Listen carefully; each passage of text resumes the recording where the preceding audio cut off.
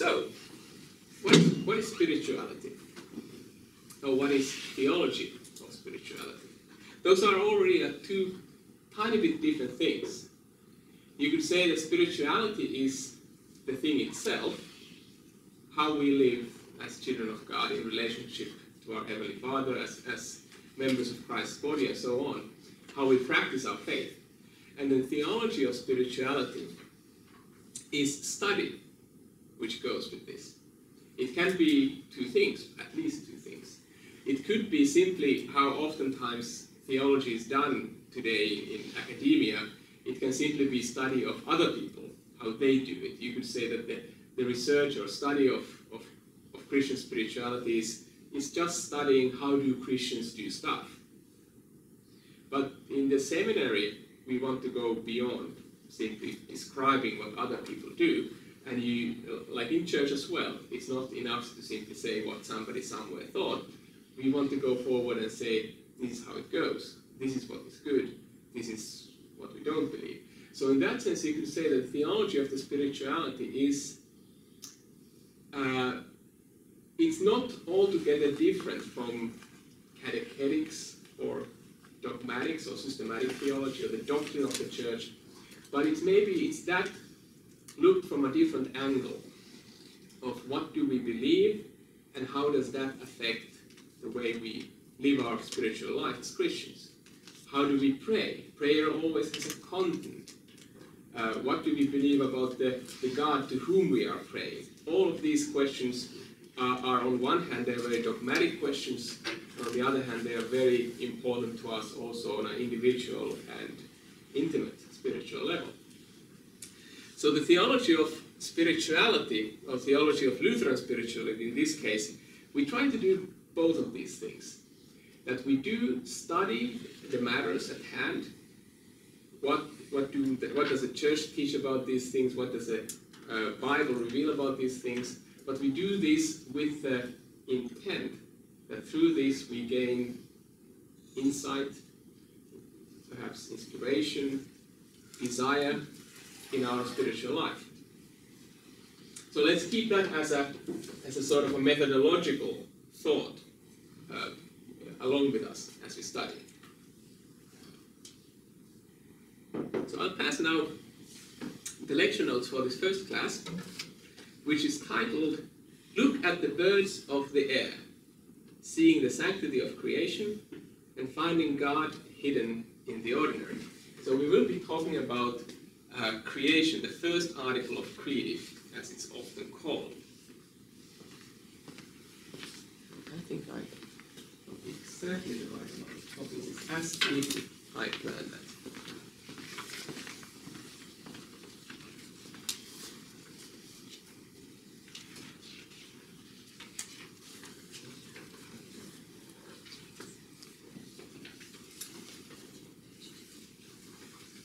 So we'll engage this topic then through five subtopics. Firstly, Christian story of creation versus pagan myths. Secondly, creation as a gift of God.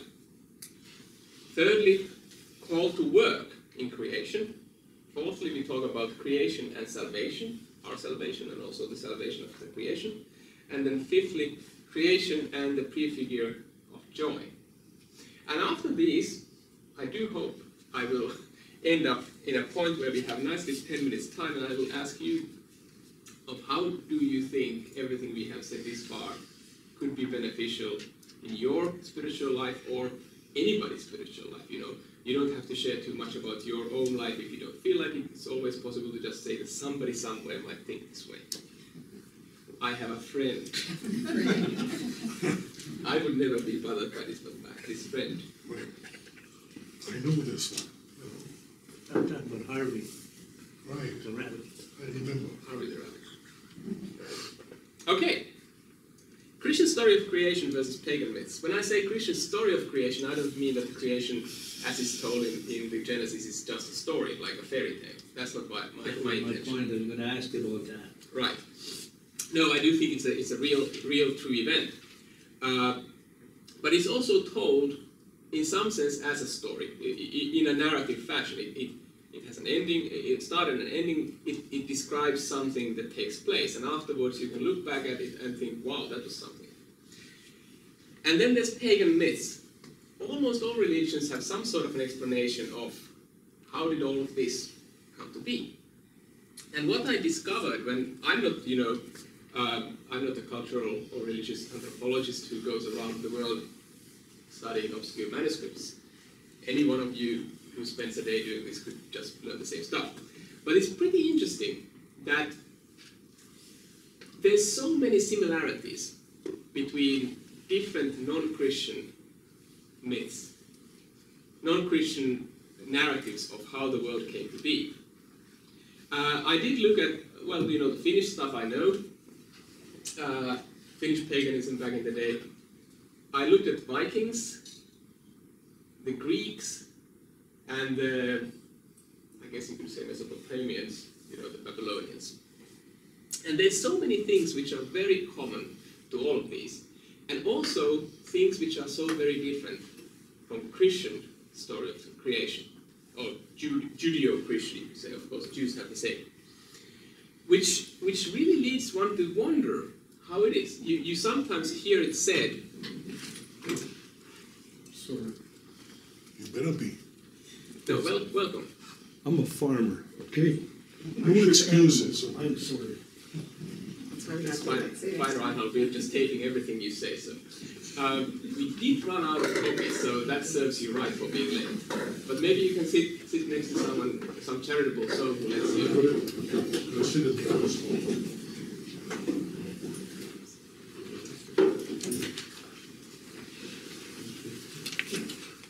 Okay, so we were just talking about pagan myths about how creation happened, and now comparing them with Christian understanding or Judeo-Christian understanding of creation. So, some of the common themes to the pagan myths, or to all of the pagan myths are, and I listed here some. The world as we know it now is created only at the end of the story. Usually it doesn't have the idea that, bam, the world comes to be, and this is the world.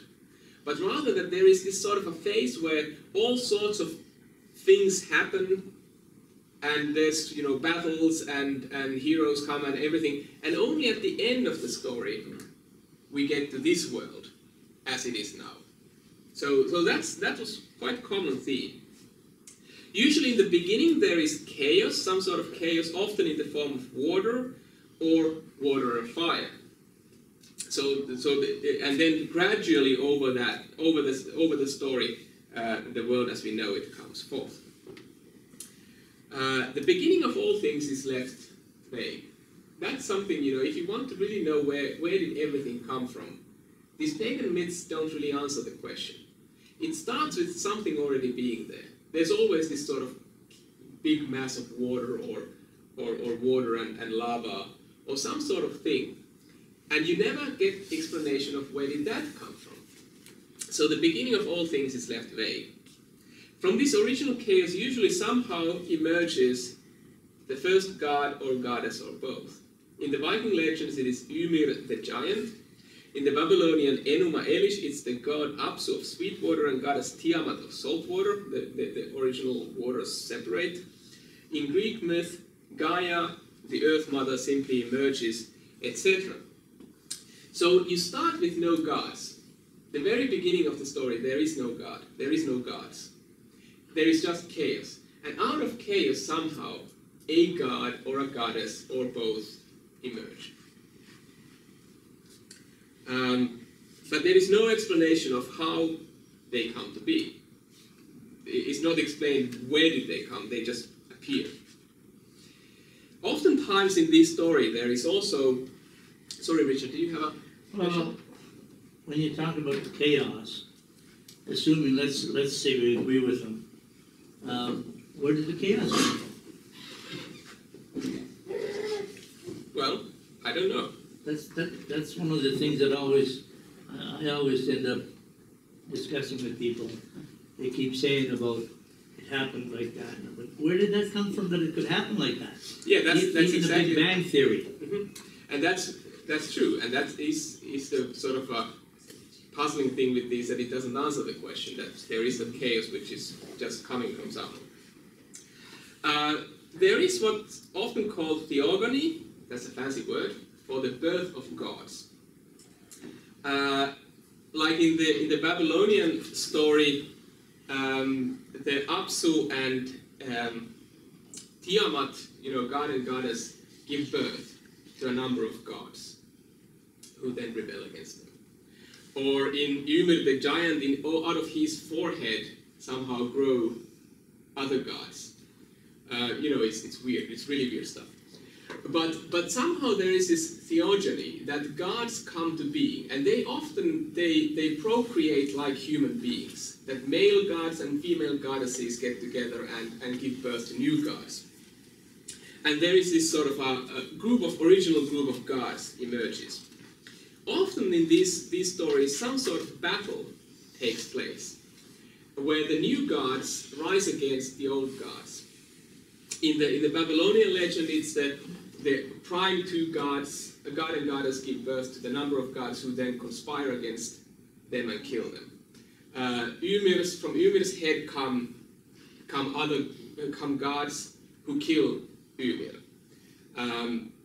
Was it Zeus? No, Kronos, who was eating his children, and then I don't remember exactly the details. But in the Greek legend, there is also a similar kind of battle. That's very common, that there is a battle, and it always ends up with new gods defeating the old gods.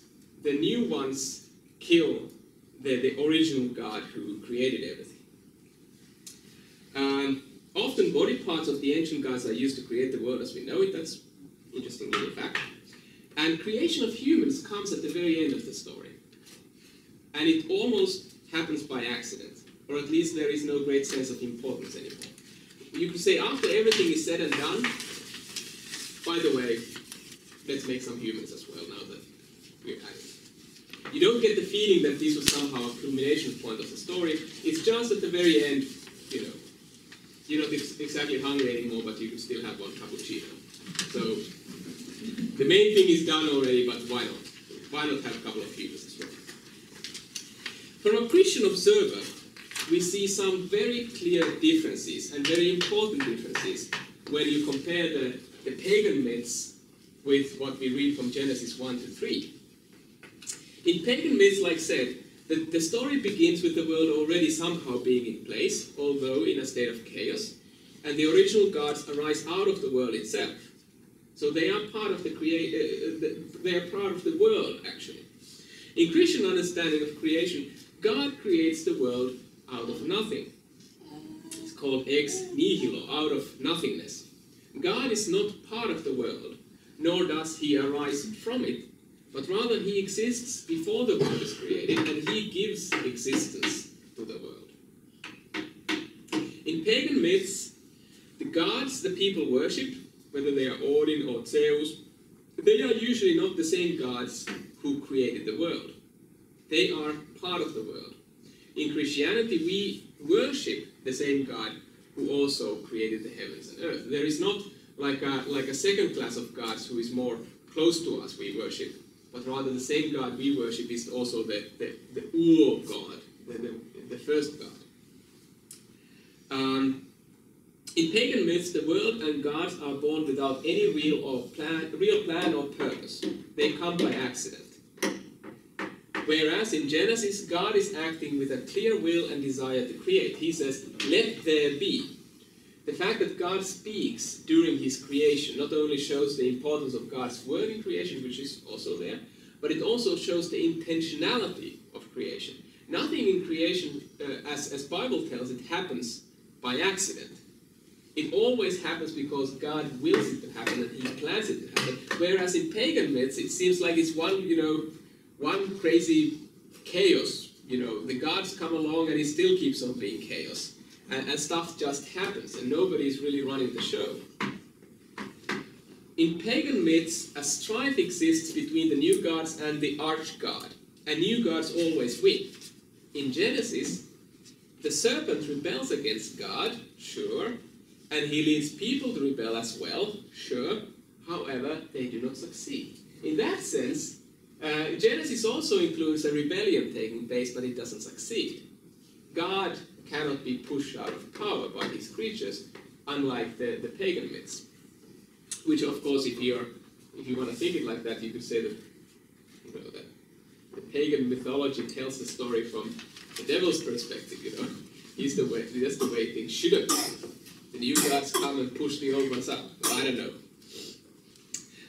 As said, in pagan myths, not much attention is given to the creation of humans. These myths glorify the ancient gods, or ancient works of the gods, so that people can fear and worship them. Whereas in Genesis, the creation of humans is the pinnacle of the whole story.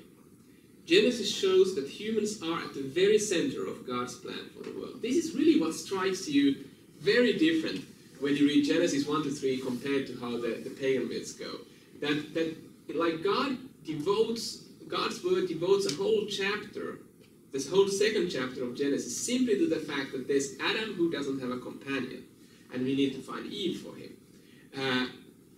So of course, you create light and the heavens and sun and the moon, and that's also there. But it's actually not so taking so much space compared to the creation of man, which is really a big thing. Sorry, Ron, you had a question? Well, just when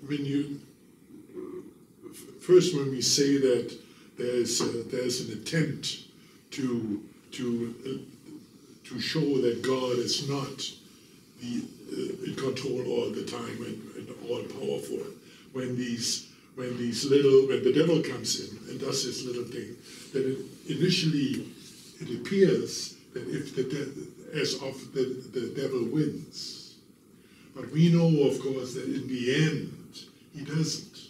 That God is always successful because he planned everything that happened. Yeah, and maybe there is that some sort of feeling there that these myths also try to explain why things don't go the way the priests say they ought to go. And interesting when you say that Adam was alone, and so he had to find Eve. It's that it wasn't man's idea that came to God and said, I need a helper. Right. But it was God's. He saw that it is not good for man to be alone. Mm-hmm. Let's get him a helper. Right. And that brings to the last point I want to raise up, is that in pagan myths, when there is creation of humans mentioned as there is, sometimes there are also these tales of what happened in the very beginning, and they can be of the nature that how fire was discovered, or who made the first city, or who sowed the first field. Some sort of heroic deeds, or some great warrior. Marriage is assumed, but usually not even mentioned in the myths. Whereas in Genesis, they don't tell anything about what Adam and Eve did in the paradise, except that they got together. There's no, story about the great feats of exploration Adam perhaps did, or whatever they did. That's completely unnecessary to recollect there. They only tell one thing: how marriage came to be. Because that's what the myth always tries to explain. Myth always tries to explain to people today, how did things come to be the way we see them being right now? And if you're a king, you would like there to be a myth which tells how did your family line get their power from some gods or deities, and explains why it is so that we must rule this country. And a myth always tries to explain how did things come to be the way they are right now. And Genesis tells only one thing: where did marriage come from? How did men and women get together? So we can see that they don't tell anything else, but that shows the value of marriage in God's plan. Okay, again, very different from other myths. I mean, discovering fire is also great, but this is what God's word tells us. To put it briefly then, the message of Genesis, which becomes even more clear when compared to other myths people have told about creation, is that the world is not eternal, but it indeed was created by God, and that this God was and still is in complete control of his creation. That this creation is made with will and design, and it is God-pleasing. It pleases God. And the most central part of creation is humanity.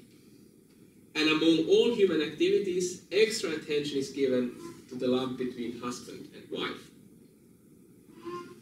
Now, if you just take that nutshell of what Christian story of creation tells, you know, it highlights some things. It could tell many other things, but it chooses to highlight few things. And you compare it to the pagan myths, but also you compare it to modern pagan myths we tell, or we don't tell, but people tell these days. You can see that there is a lot of similarity, actually, with the paganism of the old times and the paganism of today.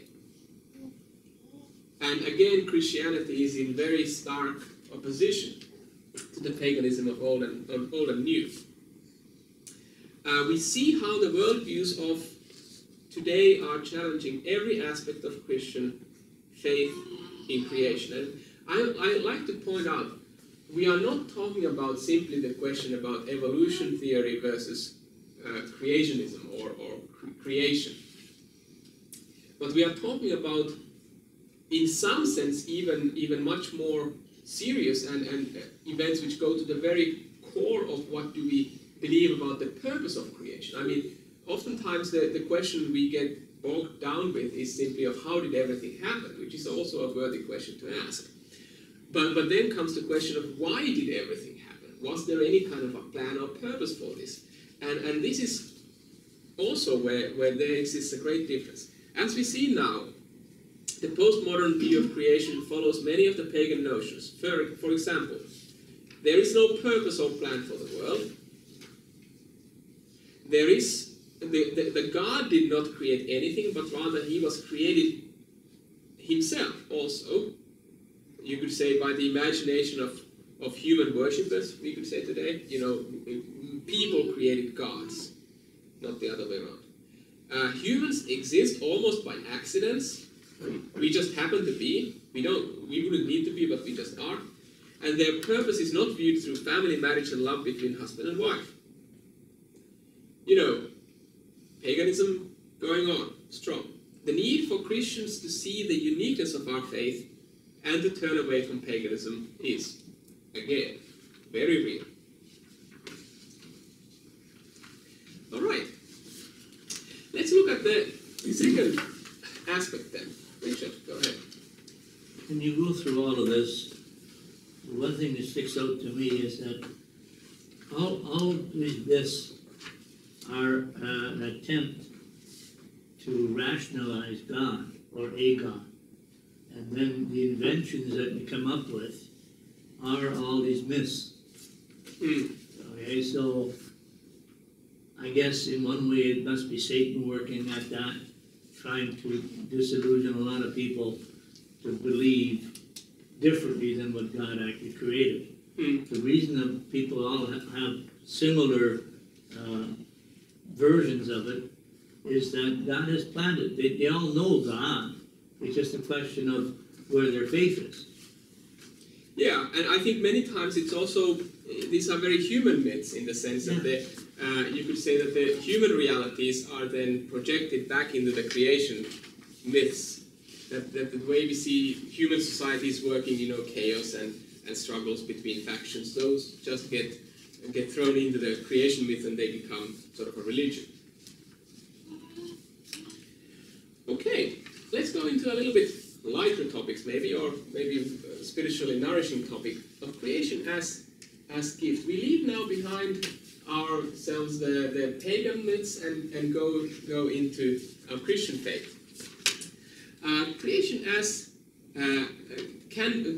can be thought of as a historical fact, which it certainly is. But the topic of creation does go much further also than just history. Creation is an ever-present and deeply personal reality for each human being. Martin Luther describes this well when he writes a small catechism about the first article of creation. I believe that God has made me and all creatures, that he has given me my body and soul, eyes, ears, and all my limbs, my reason and all my senses, and still preserves them. In addition thereto, clothing and shoes, meat and drink, house and homestead, wife and children, fields, cattle, and all my goods, that he provides me richly and daily with all that I need to support this body and life, protects me from all danger, and guards me and preserves me from all evil. And all this out of pure fatherly divine goodness and mercy, without any merit or worthiness in me, for all which I owe it to him to thank, praise, and serve and obey him. This is most certainly true. When the topic of creation is discussed, and the marvels of God's works are discussed, often the focus goes out into the vast galaxies and the grandeur of design in the entire universe and the ecological wonders of our planet. Mountain ranges and bald eagles and blue whales and tides and tectonic moves and Milky Way and black holes, and all of that makes your head spin, and then you just end up saying that God is really great, that he can create that and keep all of that somehow going together. And there's nothing wrong with that, of course, but Luther has a quite different viewpoint. Instead of wonders of the creation out there, he focuses on speaking of the creation work in me and for me. It's not true, of course, that Luther didn't know about galaxies, but even those things he well knew about, sun, moon, stars, etc., are not mentioned, even though you could, dazzle a peasant's imagination by speaking about them. Rather, the list of examples given is almost vulgar in how down-to-earth and concrete it is. Eyes, ears, shoes, meat, cattle, etc. God has created cows. Why take examples of this nature? Why does Luther give this sort of a list of things when he tries to explain, give some concrete of what God has created? Now, perhaps one reason is simply to work with the kind of imagery the reader would be familiar with. Sure enough, he takes examples from the daily life of a German peasant in the 16th century. A more important reason, and might also point to a common spiritual truth. And this is what I've figured out.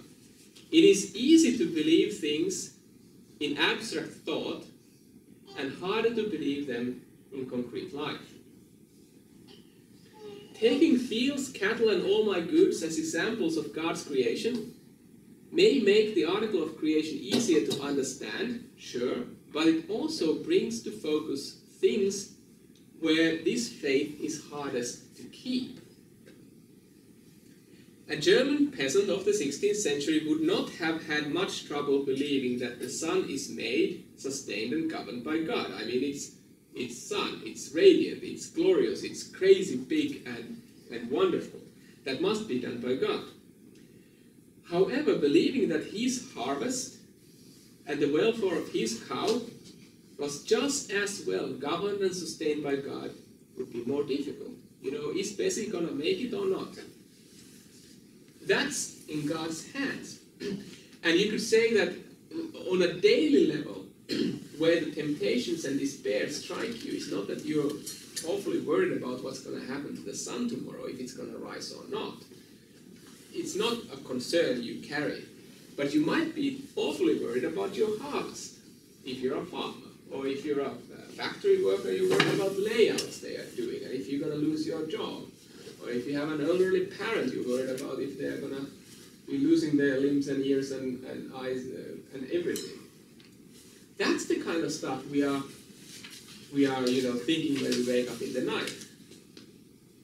And I think that's why Luther wants to take examples which are so mundane, so down to earth, so everyday, because he knows that it is in these things where the fears come and the worries come, that we will lose these things, or God somehow fails to take care of us in these things.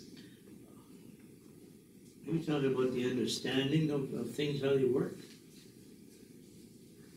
Sorry, Are you Richard? talking about understanding how things work? Like, for instance, if someone dies or an animal dies or whatever? No, I'm speaking more about about whether God is going to be taking care of you in these things. That I think these are the things where, if we are afraid of things, they are mostly about things which have something to do with our daily lives. We are not so worried about things which are far away from us, even if they are great and magnificent. We kind of leave those very easily to God to handle. But it is these very down-to-earth things that I think if you totally trust God, you don't have to be afraid. I think the fear comes from the other side. Mm-hmm. Richard, I agree with you completely there. If you trust God completely, Yeah. but of course we don't always trust God completely. Well, no, that's where doubt comes in and makes us human, right? Yeah, and that's where the strengthening then needs to come as well. When we strengthen our faith, or when we strengthen our weak hearts, it points to those things where we are already, wobbly.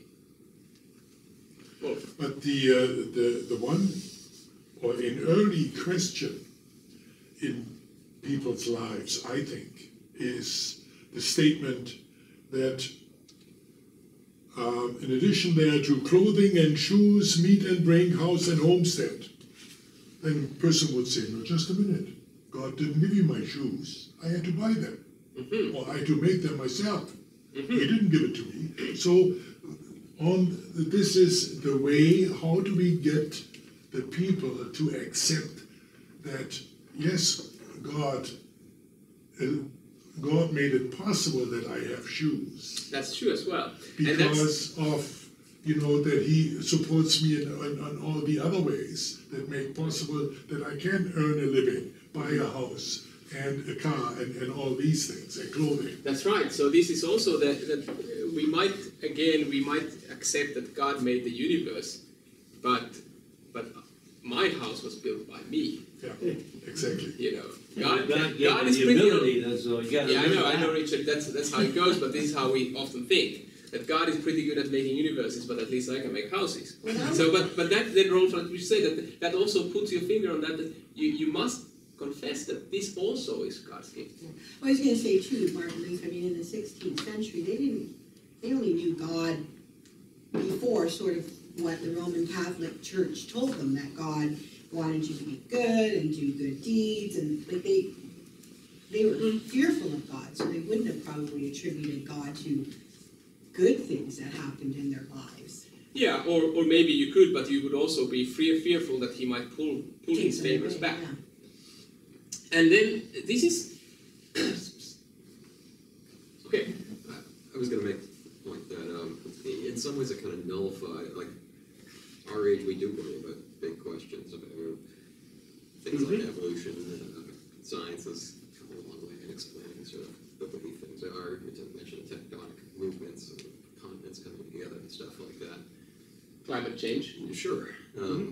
Like where they might have been very concerned about shoes and where do my shoes come from, and did God actually make my shoes? We are sort of worried about where did the continents come from, where did life come from? In the same way that, like Luther's argument kind of nullifies those questions. It says that God did make your shoes. Yeah. So the same way we don't have to, it's in our age where we worry about things like evolution and tectonic plates, it kind of nullifies all of that. As in, with tectonic plates made the continents, we understand with God, all of that together. Right.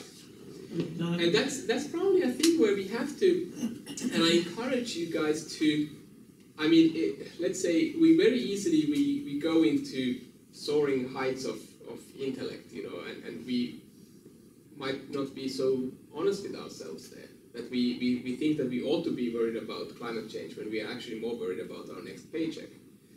And that's fine, that's how we humans are. But if you do actually think about climate change or tectonic plates or whatever, I think this is a point where, Luther's list is just one list. And I think it's an encouragement for any 21st century Christian who is not a peasant and who doesn't own a cow, and even if he owned a cow, he wouldn't know what to do with it, to think about, well, let's make a list for my life. You know, if I don't have a field, I don't have a cow, what do I have? I have a car, and it's breaking down all the time, and it's costing me money. And you know, I have a job in a factory, and we might lose it because, you know, there's no future for industry. And that kind of thing, that you can fill this with whatever is in our context, in your context, is the most pressing, where your worries are, and where God's providence also is shown to you. Sorry, I think we have to go a little bit further. There's still many things to cover. And kind of Rolf already mentioned that question about, well, where did my shoes come from, and who built my house? And that kind of points us to the topic we call vocation, but we get into that a little bit later. Yeah, God provides me richly and daily with all that I need to support this body and life, protects me from all danger, and guards me and preserves me from all evil. Article of creation is first and foremost characterized by its gift nature. Confessing God as my creator means confessing him as the one who gives gifts. So there is like a giving taking place in creation, and it's a constant giving. In this sense, the article of creation is very much in line with what Luther said about the first commandment in Large Catechism, where God says, "You shall have no other gods." And Luther, I think it's a very brilliant move from him. He says, or he asks, what is a God to anybody? And his answer was that a God is that from which you expect all good things, and to which you put your hope in every trial and danger. So, and then in the first article, then we kind of see, well, our God is the God who has given you eyes and ears, and who continues to do that. So therefore you can and you should consider him to be your God. That because he is a good God, and from him you can expect all good things, and to him you can flee in all times of danger and trial. And he continues to do this. While thankfulness can sometimes be used as a weapon against a suffering person, it can nonetheless be a magnificent source of strength and spiritual joy if understood rightly. To plead to God and to ask him to give this or that is certainly not wrong at all, yet at the same time, for one's own sake, it would be good to stop and meditate on the gifts God has given and continues to give. At the very least, the life itself and our bodies, even in their frailties and weaknesses, are still wonderful gifts of God. It's kind of like if Luther says that your eyes are a gift of God, and your ears are a gift of God, and all your limbs are gifts of God, like how many of us wake up in the morning and open your eyes and say, "Oh, wonderful, thank you, God, that I have eyes"? Well, we don't do that because we get used to it. But if we would, and if we would give thanks to all these things we experience, that would be a wonderful life to lead. You know, it would be a life filled with thankfulness and joy. Of course, that's not how we do. We get used to these things. Like a child gets used to its new bicycle, and you know, the great joy of riding a bike is gone in a few weeks, and something else comes along. But it's something maybe to pursue and think of. It's not very practical though. If we give him thanks for all the things we should thank him for every morning, then by the time we are done with this, and half the day is gone. I'd be late for work. Yeah, which is Not if also you wake up a gift early of enough. God. Can't do that. You should wake up early. And I don't. In the small catechism description of creation, Luther interestingly brings in language normally used in the article of justification. And Luther writes, all this he does out of pure fatherly divine goodness and mercy, without any merit or worthiness in me. Now the words mercy, merit, and worthiness, these are the kind of words we normally use when we speak about forgiveness of sins, or who is worthy to receive the sacrament, or how we don't get any merit in the eyes of God for doing this or that. But Luther borrows that kind of terms from justification and brings them into the topic of creation, showing that God acts as a merciful, generous, and kind Father, not only in the redemption achieved by Christ, which of course is of the utmost importance, but already in the creation and sustaining the world. Every good thing we enjoy is a gift from God, and at the same time a reminder of His love. Ever since the 17th century, there has been a thing among Christian church called deism. And deism, while never denying the existence of God or His original act of creation, thought that at the present God is no longer actively taking part in the world. Often they had a comparison of God as a clockmaker who very carefully makes the machinery and winds the clock and lets it tick after that. Tick-tock, tick-tock, tick-tock. And the clockmaker doesn't need to actively participate in the clock anymore after that. So that was kind of the vision. God would be the power that starts off the world, but then distances Himself from it. And many Christians are practically deists, not by choice, but simply out of weakness of faith. We think that God surely has created everything, but we forget the fact that He has created me, and He continues to keep me up, and He daily and richly provides me. Like Luther says, He daily provides me things. It's not that He once did it and then, go ahead and do what you want with your life, make it work. But He's constantly present in human life. It's quite opposite what Judaism, what St. Paul wrote when he says of God in Acts 17. He is actually not far from each of us, for in Him we live and move and have our being. It's like God surrounds us almost. God's continual creation means also God's continual presence in His creation. And here one has to be careful not to say too much while still saying enough. Christians do not believe in pantheism, where the world itself would be somehow divine and that nature would be God in itself. But we do believe that God is actively present in His creation as its sustainer. It's really wonderful to read Job 39 onwards, the end of Job, when God shows up and puts Job against the wall. And the example God gives are from the natural world. He asks Job, have you given birth to some deers? What do they have? Fawns? Yeah. Baby deer. Or do you know where I keep snow and hail?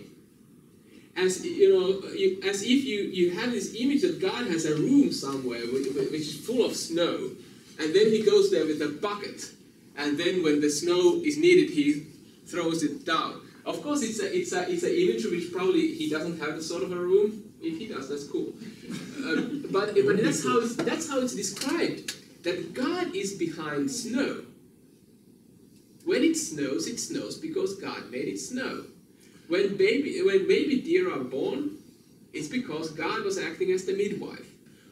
When leaves come in the spring, God lets them come. When the storm comes, it comes because God allowed it to come. When the sun rises up, God calls it up. That now is time to get up. Ding ding, up.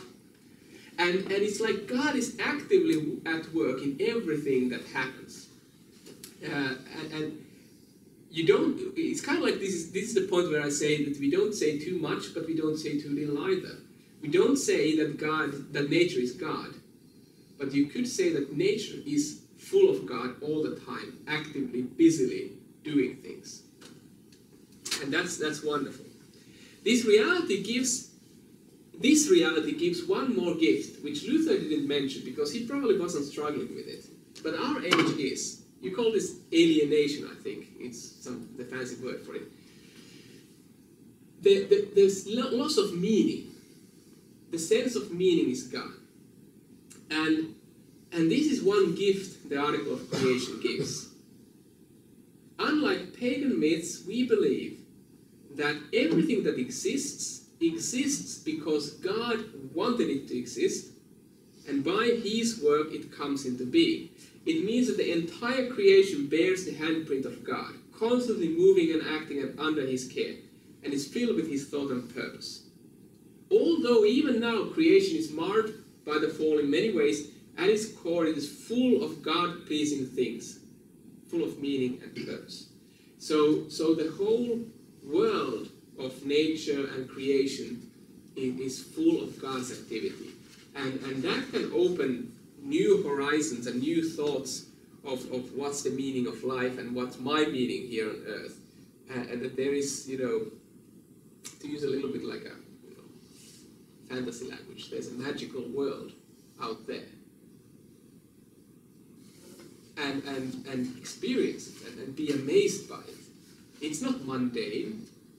It's not boring. It's full of wonder because it's full of God's work.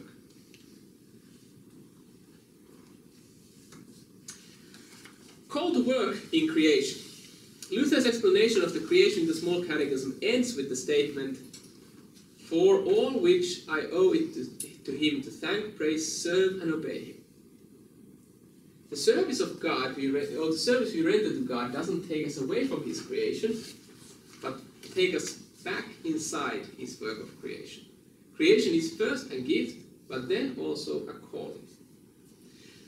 Practically, many of the everyday blessings of creation come to us from God, but through other people's work. In a similar manner, as Paul describes the government as being the servant of God, all human work ultimately is meant to serve God by serving others. Clothes and shoes do not fall from heaven on their own, they need tailors and shoemakers. Bread comes from bakeries, etc. Luther certainly knew this, but still confessed that all these things are given by God. In the same way we know, at least some of the processes that cause weather, but still a Christian farmer, even today, expects rain to come from God. While we may not see God in creation, through faith we recognize His work.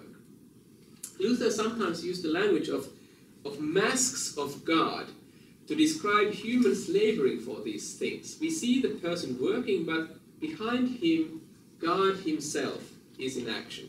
The human worker being a mask that hides the still very active God. So when Luther said something like a plowboy or a milkmaid is doing a holy service to Lord, he didn't simply mean to promote some sort of social equality, that, let's take these less valued professions and elevate them a little bit. No, Luther goes much deeper than that.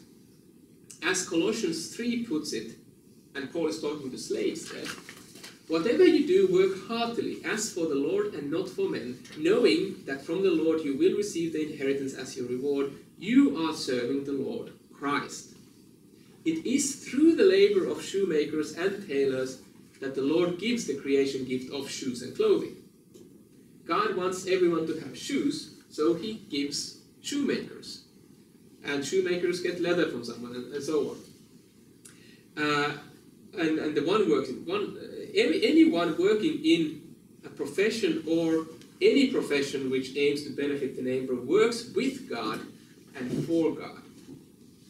And the idea that there would be such a thing as secular vocation is therefore not possible. Even a secular vocation is very deeply spiritual vocation, because it is God's tool for making something in this world. Prof. All this, I guess, falls into our stewardship of God's gifts. Yes. It's all part of what we do. Yeah, also called vocation. Yeah, it's all part of that. Yeah. And when we look at the concern today, climate change, that demonstrates, I guess, what we do wrong in His creation. That's very true. Calling really brings a lots of meaning, but also responsibility. to vocation, whatever one's vocation might be. Anyone who serves their neighbor is doing God's work, and this goes well beyond employment. I think we often simplify vocation too much by always talking about employments. There's so many other vocations as well, in the family or in the civic realm as citizens, or also in the church, any kinds of vocations there. Again, Christians are confronted with the fact that everything they do is somehow meaningful. There are no aspects in our life or segments in our life which would be outside of God's creation or outside of God. We cannot claim any area of our life as our own autonomous area where we get to do what we want, and God has no say there. You know, it's like you have these very sad cases of men having man caves in their houses, as if there would be one room where the wife can't come, and all the other rooms are then the wife's own rooms. No, I have a strong opinion about that. I think it's very bad. But Well, no, a man cave is that your wife allows you to have a separate place so you don't make a mess that she has to clean up. Keep your tools, that's right. Okay, I guess there might be some practical wisdom there. Richard, do you have a man cave? No. But the idea that you would have this sort of a man cave in your life, some things or areas in your life where you would be alone, responsible for things, and God doesn't have any say there. That's ludicrous. That's not Christianity. And likewise, you don't have to fear that there is any area of your life where God isn't with you. That He somehow, He meets you in the church, and that's when you have, communion and you spend quality time together, but then it's back to your normal life again, and you don't know how you're going to manage. No, it's God is present in every aspect of your life.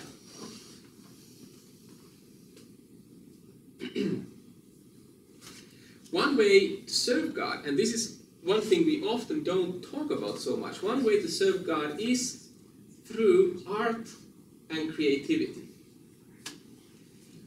Following Jesus' statement, the Son does what He sees Father doing, from John 5, maybe with that we can understand that God's calling in creation also includes the use of will, talent, and craft to create.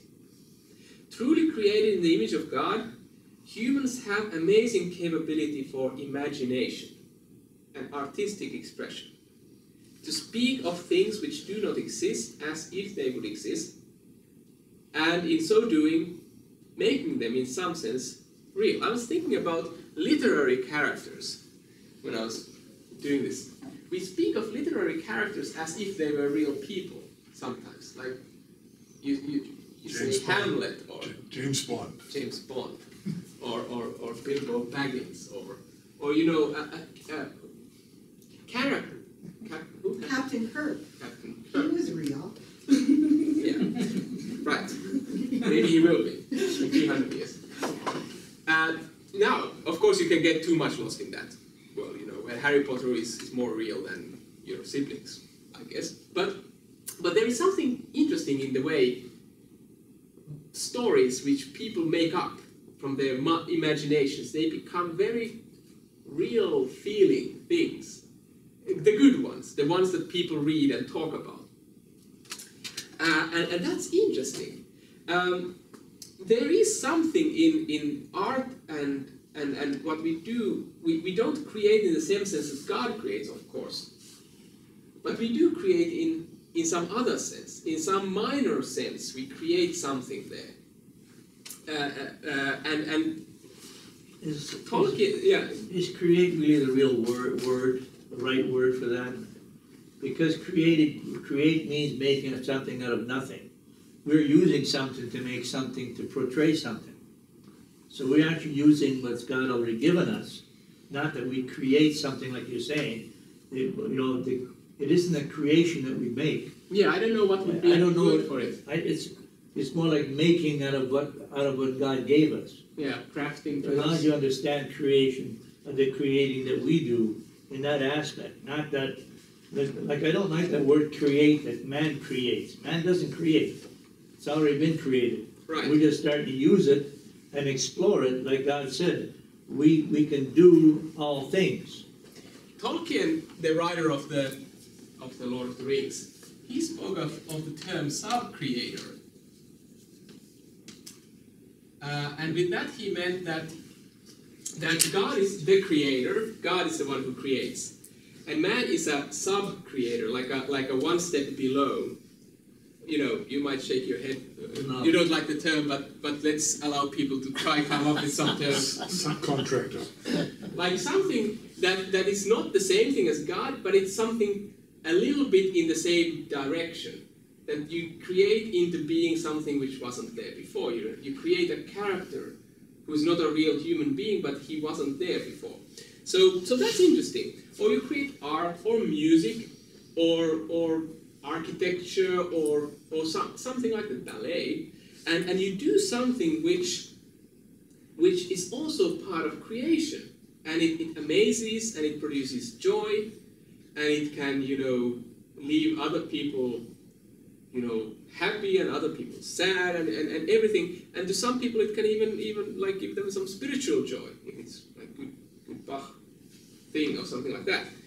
And that's, I think, when we speak in these Luther categories of house and shoes and stuff like that, there's one more I want to add there, which is to make beautiful houses, and good-looking shoes, and really good-tasting meat. That there is something in creation which goes beyond simply saying that, you have this stuff so that you don't die. God goes beyond that. God goes beyond simply keeping you alive just barely. It's kind of like, the wedding feast in Cana, and then, Jesus makes excellent wine. He didn't have to do it so good, but, when you're Son of God, I guess you can't do mediocre things. And God wants things to be beautiful. The Hebrew word, tov, which the Genesis constantly uses when it says God saw and it was good. God saw, the animals and he saw it was good. Or God looked at everything and said it was good. The word is tov. And it's funny that the same word means good, like morally good, beautiful, and functional. A thing which does what it's supposed to do, like a sharp knife, is beautiful. And it's tough. It's great the Hebrews have one word which translates as all of these things, and maybe there's a little bit of wisdom there. That beauty and function and moral goodness come kind of close to each other. The one word is perfect. Perfect, yeah, perfect. It says it all. So this is something, I think, as theologians, we value arts often only in the sense that they serve directly religious purposes. If you have a painter who makes a very beautiful painting of Jesus, that might be great. Or if you have a composer who composes a very beautiful church music piece with words which talk about Jesus, that's great. But I think we have to go beyond that and simply say that anybody who creates art, even if it's not about Jesus directly, if it's about trees or apples, for some reason you have to paint fruit on the table. If you do it very beautifully, I think you are doing something God-pleasing. It's something that's one kind of a vocation. That's one way of us serving our neighbor and serving God in doing that. You don't have to like it. Not everybody likes it. Not everybody likes the same kind of houses or the same kind of shoes. But some people like it. Okay, a couple of final points. Creation and salvation. I think this is kind of where we wrap things up. Creation is both the object of God's saving work, but also the instrument through which He works. And this would be the point to play the kettle drum and play the trombones, but we don't have those. But the great, wonderful, and miraculous thing happens in the incarnation of Jesus. And it goes so much beyond simply the fact that Mary was virgin and then she had a child. It means that God, who is the creator of the world, and has always, that's one thing. Even if God is very active in the world, He's always been very clearly separate from the world. God is not the same as creation. Creation is definitely not the same as God. That's kept. That distinction has been kept sharp. It's bigger than the lords and ladies versus the staff in Downton Abbey. There's these boundaries you don't cross. But what happens in the incarnation of Jesus is that this boundary is crossed. The Son of God becomes a human being. And there were some people back in the old church period when this was hotly debated who proposed that maybe Jesus brought from heaven his human body with him. Or some sort of a heavenly flesh. And that was very sternly rejected by the church. No. Jesus got his flesh from Mary. Jesus was born true human being out of a true human being. And he's still the Son of God. And this is really a big mystery. And then when we say that in Christ there is no two Jesuses, there's no two Christs, but only one. He's not a split personality in that sense. So you can say that the Son of God was born of a woman. The God was born of a woman, which is very old way of putting it, a very old Christian way of saying that the God was born of a woman. Mary is called the Mother of God, which is not a Catholic, but it's very good Christian way of saying it. Is the expression not assumed the body? Yeah, he assumed the body, but he didn't take the body as if it was in some sort of a wardrobe waiting for him. But he became man. Yeah, he became man. And there indeed God becomes part of his creation in Christ Jesus. We don't like pantheism, and we don't say that God is present in every daffodil and wave you have in the Lake Ontario and stuff. But in Christ Jesus, God becomes part of his creation. That there is a creature called Jesus of Nazareth, who has flesh and bones, and who sweats and goes to the toilet and eats fish with his fisherman friends, and he does all the human stuff and shaves if they didn't shave, but would shave. And he is also God. God shaves. God eats fish. God sleeps in the boat. God had to get his diapers changed when he was a baby. That's as robust as it comes. That's magnificent. And then this also means that this God who became part of his creation, he redeems the creation. He redeems human race by becoming a human being. But even in a larger scale, he redeems the entire creation. Like the whole creation fell with Adam. God said, because of you, the earth shall be cursed, and the thorns and thistles it shall grow. Elizabeth and I, we sometimes watch nature documentaries, and then there's some terribly ugly parasite that lays its eggs in somebody else's brain or something like that. We just conclude that is not part of God's original creation, that is part of the fall. And I do believe that. The nature is suffering under the curse of sin. But nature is also part of the great redemptive work Jesus has done. And therefore, Paul says that the whole creation moans, waiting for the salvation which is about to come. And once the salvation comes in fullness, when Jesus appears again, he doesn't throw away the creation, saying that it was nice to use you, but now we don't need you anymore because we're all going to sit on a cloud. No, he recreates, he heals, and he restores, and when God saw the creation, he said it was very good. And God doesn't change his mind. He doesn't say that, well, I had that phase when I liked creation, but now I'm not so sure anymore. No, he sees the creation and he says it's very good, and it's worth saving. He doesn't say, we tried it, let's do something else, but rather, in the New Jerusalem, there will be streets, and there will be water, and there will be trees, and there will be fruits, and there will be eating and drinking, and probably music and singing, and all sorts of things we have here on earth. But they will be purified and glorified and illuminated and in the wonderful form. So creation article and also the redemption of creation defends the Christian faith against unhealthy, sometimes we could call it Gnostic ideas, that God doesn't really care about, you know, the world or the material things, that he only is concerned about the mental and intellectual, and only the heads and not the bodies. And this really guards us against that error. And even today, when we still wait for Christ to return, we are receiving the gifts of God through created beings, through created things.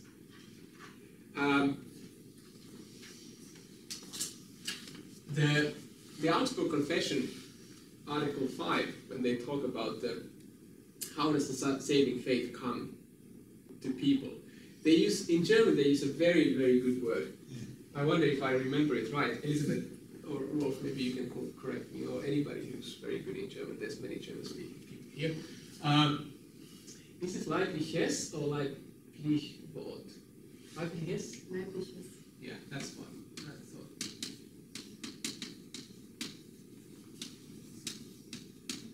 Which means, directly translated, bodily word. Leib is a body. Yeah. Leib, leiblich, bodily, leibliches Wort, bodily word. They are speaking that the Holy Spirit is given through sacraments and bodily word. Or the word and sacraments, and without this bodily word, we do not have the Holy Spirit. And I got interested, what do they mean with bodily word? Yeah. It means simply this fact that we do not receive the Word of God without created things. We do not receive the sacraments without the created things. Okay, sacraments, you kind of get it. You know, we have to have water, otherwise you don't have baptism. You have to have bread and wine, otherwise you don't have communion. But it goes beyond that. You have to have, if you want to read Scripture, you have to have paper, ink. If you don't read it, but somebody proclaims to you, that's also a bodily act. You know, every pastor who has preached a sermon knows that preaching is physically exhausting stuff. I'm going to be exhausted after this class. And you are listening with your God-given ears, and I'm speaking with my God-given voice, and there's bodily act happening here. We sometimes miss that. We think that speaking or preaching is purely mental. No, it's not. That would be telepathy. Yeah. We don't believe in telepathy. We speak, and you hear, and waves are going in the air. And Word of God is communicated as vibrations of the air. This gets, you know, a little bit, you know, we're in the zone now. But I just want to underline it that there is no such thing as the God's saving activity which happens without creation being involved. His means of grace are thoroughly using the creation as a tool. Of course, it's never just creation in itself. It's never just bread. It's never just wine.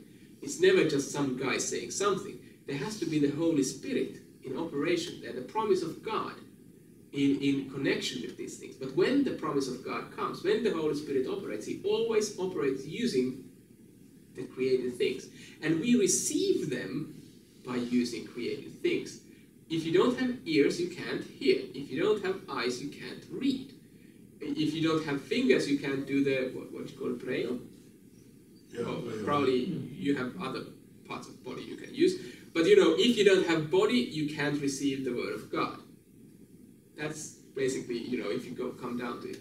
You have to have body in order that you can receive the Word of God. You have to have mind. You have to have soul, which are also created by God, in order to receive any of His gifts.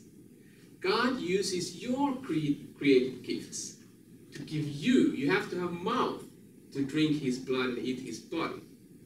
And that's how salvation comes to us. God is constantly using creation to us. Okay. I shall finish in that thought that this gives great value to creation. And now perhaps it's time for us, or you, to ask or comment on something you heard, or if you want to make an application of how does this work in our spiritual life, you will be very welcome to do that as well.